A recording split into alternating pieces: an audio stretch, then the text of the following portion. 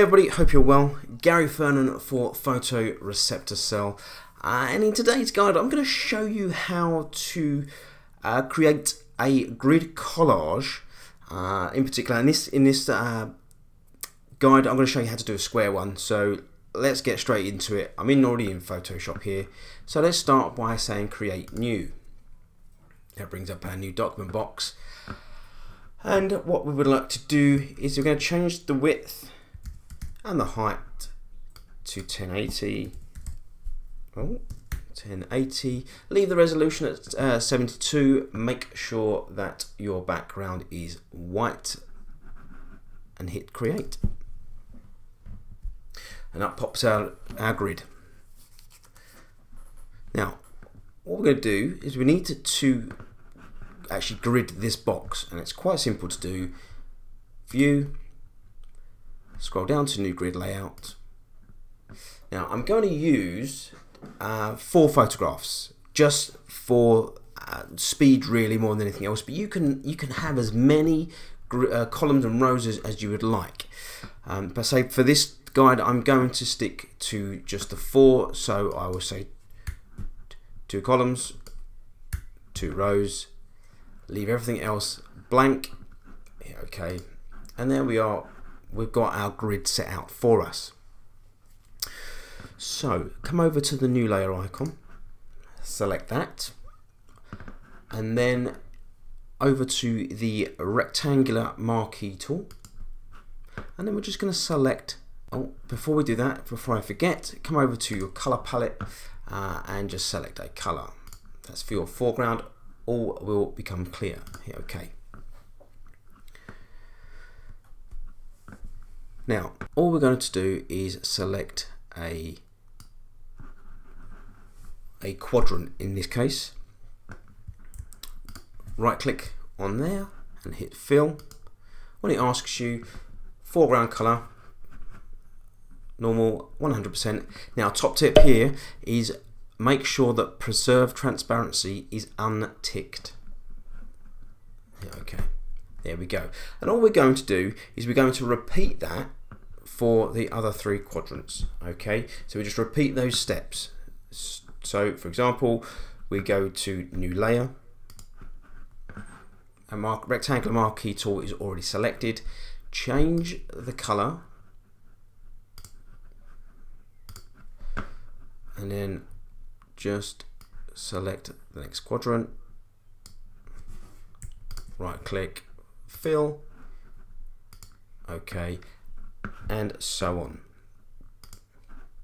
So let me just go ahead and do this. While I'm doing this, you can talk amongst yourselves.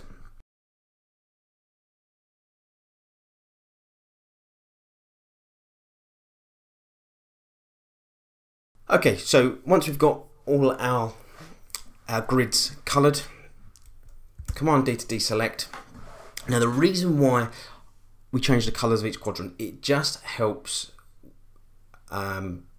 separate each quadrant. So what we're going to do now is we're going to select a layer. So 1, 2, 3, and 4. Let's start off with layer 1. We're going to drop our photograph into Photoshop. Okay, let's just position that. And once we've got that in position, all we're going to do, go up to the check mark there.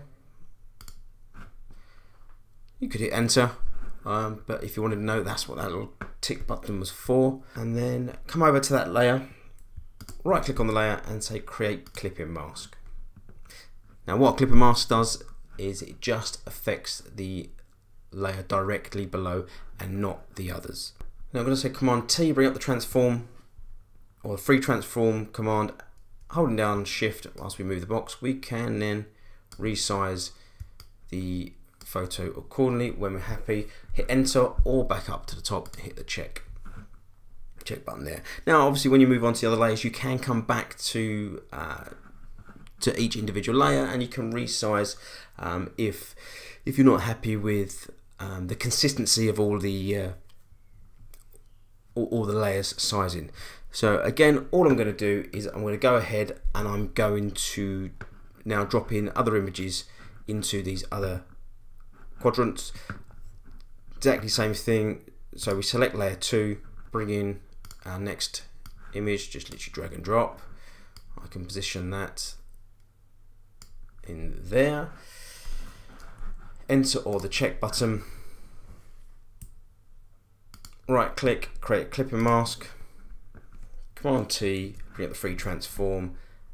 Hold down Shift and adjust the size accordingly, and we can reposition that as well if we chose to. Quite happy with it there actually.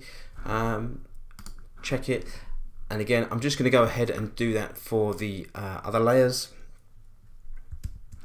Once again, talk amongst yourselves. I will be a matter of seconds.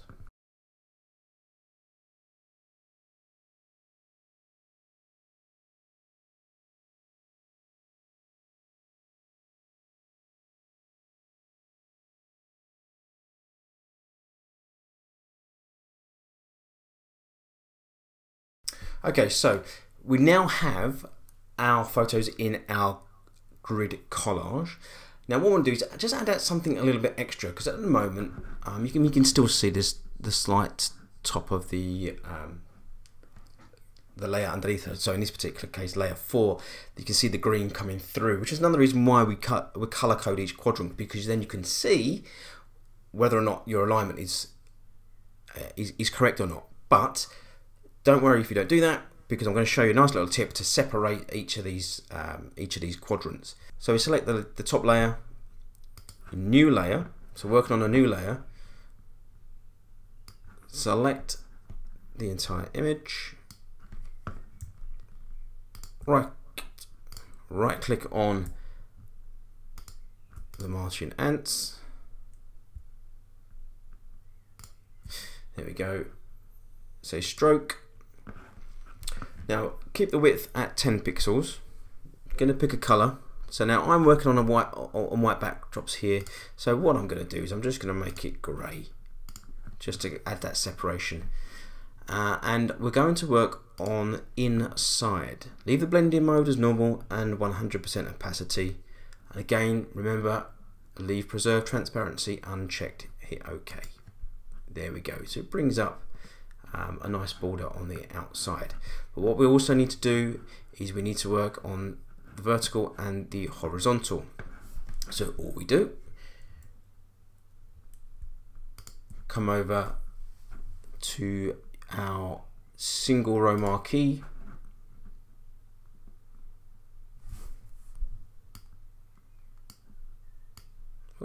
select that, and again right click, stroke,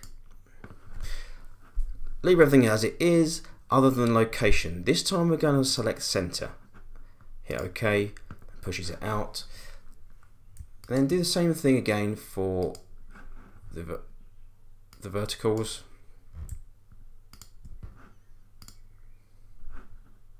Okay, and then once you're happy there, hit D to deselect, and there we have it. Now obviously what we need to do is we need to get rid of these grid marks so you can see what you've done. So we go to view, down to show, click on guides, and it gets rid of those, and there you go. There you have it. You have now an image grid collage, but you've also added in separation bars as well. It's not particularly difficult. It can be quite time consuming depending on how many photos you had, hence why I've only used 4 photos here. But guys, give this a go. It's great for presentation work and things like that. So yeah, give it a crack. Let us know what you think in the comments below, and I shall see you next time. Take care, guys.